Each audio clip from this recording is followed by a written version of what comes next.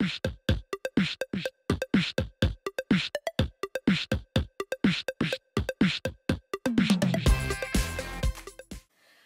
it's Libby from Silver Dingo. Yay, it's Friday! Today I'm going to show you some of the books that I've been reading or that I've read that I like, and I wanted to show you so you could read them too.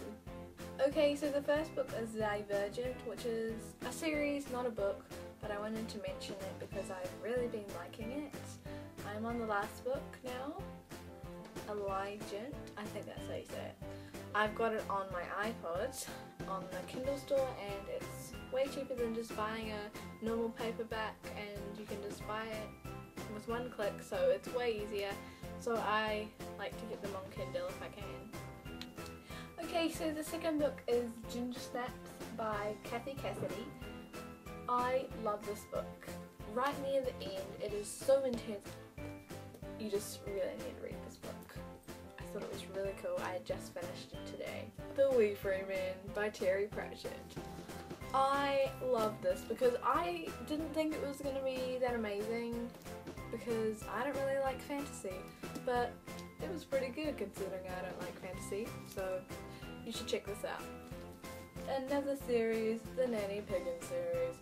I have read this so many times and I love it every time.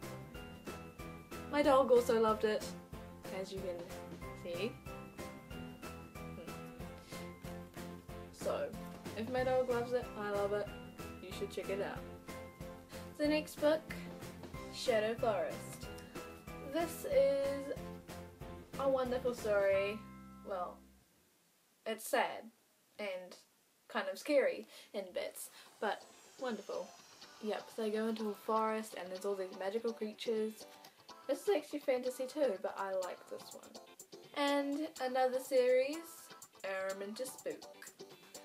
So this is about a young girl who has adventures, and she lives with her aunt and uncle, and she lives in a big house. So all the adventures are pretty much in her house because she couldn't even count all the rooms in her house, which I love these kind of books that are set in that setting with the massive houses, so this is good.